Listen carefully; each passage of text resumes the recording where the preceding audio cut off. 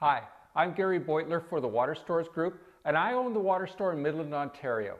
Today we're talking about the Trojan UV Max D4, and specifically how to change the ultraviolet light bulb, how to service the glass sleeve, and also how to replace the pre-filter for the unit.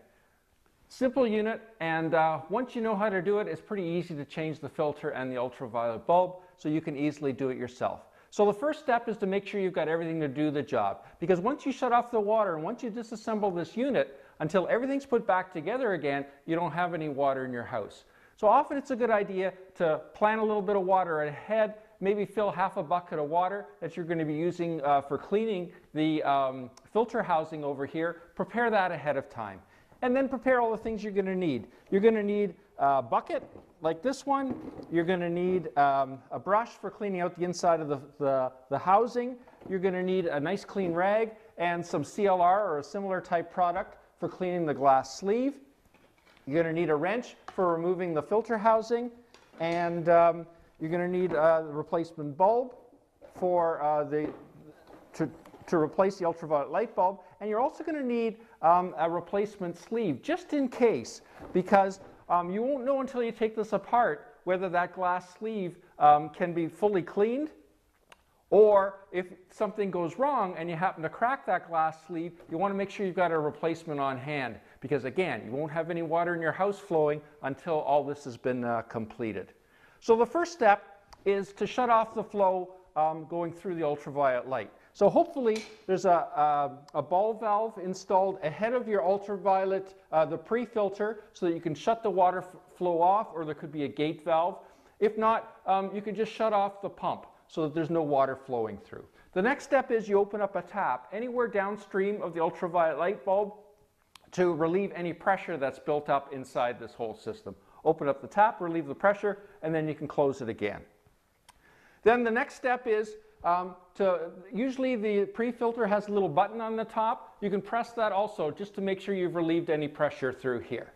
So once you've done that, now we need to drain the system. So the first step is to using the filter canister wrench is to put it on here and unscrew this. Now often these are quite tight, so I always suggest that you hold back the mounting on the filter canister as you're unscrewing this, so that you don't rip the whole thing off the wall. So you loosen it up with this wrench, and then you put your bucket underneath, and then you unscrew it and drain all the water out of this housing, remove the old filter, but it will also drain the water through some of the ultraviolet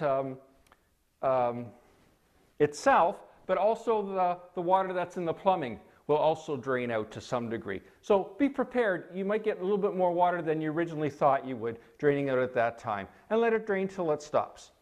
Then we want to unplug the ultraviolet light so that there's no electricity running through this whole thing. Once we've done that and the unit's draining over there, then you can start to remove the bulb itself. So there's a safety cap on the end. You just squeeze in the sides and pull that off. And then the electrical connection, you just wiggle a little bit and pull that off. You can leave the strain relief on the side here, that's fine. And then you see a big black nut here. So all you do is unscrew that black nut.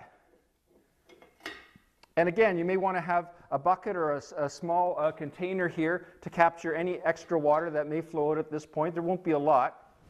So you remove the glass sleeve and the bulb as one unit from the ultraviolet light. Okay, so at this point you can take your rag and your CLR and clean this glass sleeve, and it should come exactly clean. It should be as it was when it was brand new. And if it doesn't come clean, then you'll have to replace that glass sleeve. So the next step is to remove the ultraviolet bulb. So you can unscrew the bulb from the center of this bolt and pull it right out. Toss it out. Put your new one back in. And then you just hand tighten it. Now make sure at this point that the little rubber O-rings have a little bit of water on them. I'm sure they will because it was wet before, but just double check that. Make sure they're nice and snug. And again, you just hand tighten the bulb into the bolt. And then clean the outside, clean any fingerprints you might have gotten onto the glass sleeve. Remove them at this point, and then slide the glass sleeve back inside here. Make sure it's centered, and then you screw it back in. Again, hand tight is fine. Put the cap back on it. It has this ring here that moves a little bit, and you can use that. Push that all the way back on, and then you can put the cap back on. And then you can go ahead and plug in the electrical, because now we're done with the electrical. Plug that in, and this should reset to 365. If it doesn't, you may have to push this button. If you have a C4 Trojan, it won't have this window to reset, so you don't have to worry about resetting it. All you do is plug it in. These lights will flash for a little bit, just to show that it's going through the warm-up cycle. So while that's going on, you can go over here, and you can wash out this canister that you've removed. Remove the wrapping from the new filter, put the new filter inside here, and screw this back on here. Again, you only have to make this hand tight, but make it as tight as you can, hand tight, and to close that off. So once all that's done, and these lights have now gone green, everything is operational. So now you open up the ball valve ahead of this to allow the water to fill up the whole system. Only open it partially, so it fills it very slowly. That way, if you do have any leaks, you can spot them quickly. You can shut this off and repair the leak before you go any further. Once this has been all filled, then what you can do is you can open up the valve that's after this unit, servicing the whole house, and then you can open up this valve fully to repressurize everything.